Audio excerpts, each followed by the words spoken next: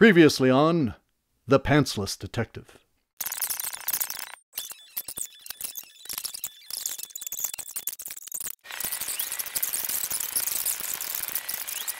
That's Sergeant to you, Pantsless. The Pantsless Detective, in color, in A Smitty's Ransom, Act 2, Dog Days and Nights, or The Yellow Dog Coos at Midnight.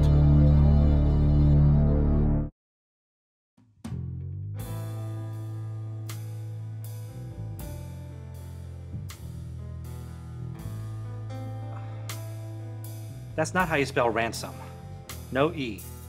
Oh, thanks. And passive voice is confusing in that context. You should make clear who does what to whom. Who does what to whom? Exactly. And have you considered a brow piercing? Take that brow from Neanderthal past Cro-Magnon all the way to hipster douchebag. Now let's see what you got here. Okay, see what you want to do here. Little help here? I don't know. Just one arm, so I can help you complete the note. Come on, one arm ain't gonna mount a hill of beans against your big burly pile of manhood. Okay.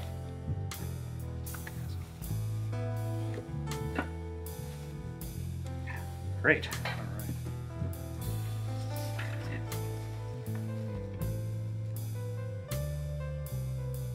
Doll face. What'd you call me? We need a doll face to complete the note. Pantsless won't get it otherwise. Maybe we can find one in here. And you're gonna need to get some better glue. Without Smitty, I had to find someone to do my legwork. No way was I going to miss valuable porn surfing time. Luckily, Smitty kept the numbers of the up-and-coming junior detectives he had beaten out for his lucrative position as my unpaid intern. Top of the pile was a kid to which Smitty would occasionally throw a bone when he needed extra legwork. I made my way to the appointed place at the appointed time, but when I got there, I found I was alone. This kid was no Smitty. And surprisingly, it annoyed me.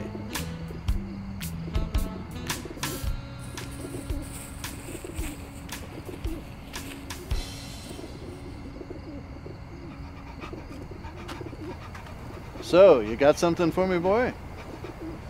How so? I did some sniffing around.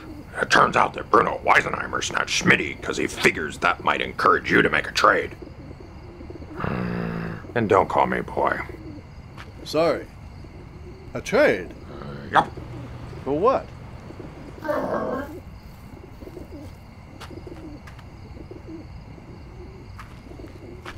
Temperance made off with something Bruno thinks belongs to him.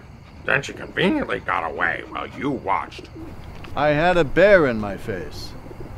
A stuffed bear? Pathetic loser. What was that? I said sympathetic bruiser. Oh. Bruno figures you two were in cahoots, so he's leaning on you to get back what's his. That's ridiculous. I haven't stepped foot in cahoots since they accused me of running a crooked canasta game. Oh.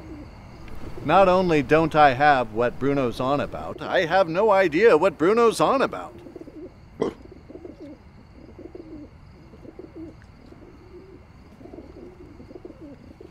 I'm just a messenger.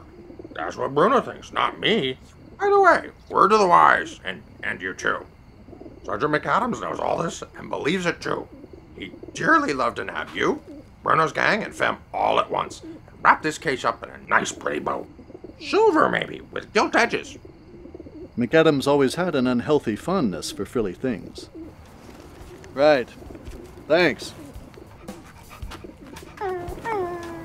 Oh, that's right. I'm forgetting something.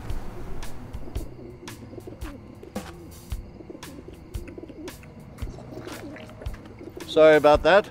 Smitty usually does this without treats. Or without a salary, for that matter. Still, it's good work, boy.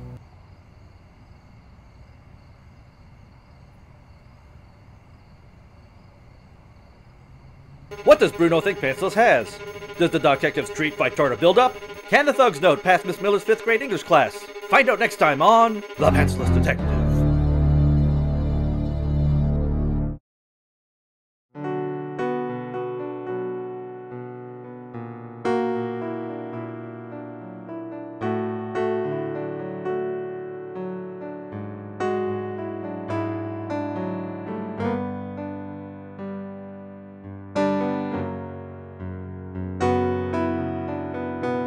Tune in next time for another exciting episode of The Pantsless Detective.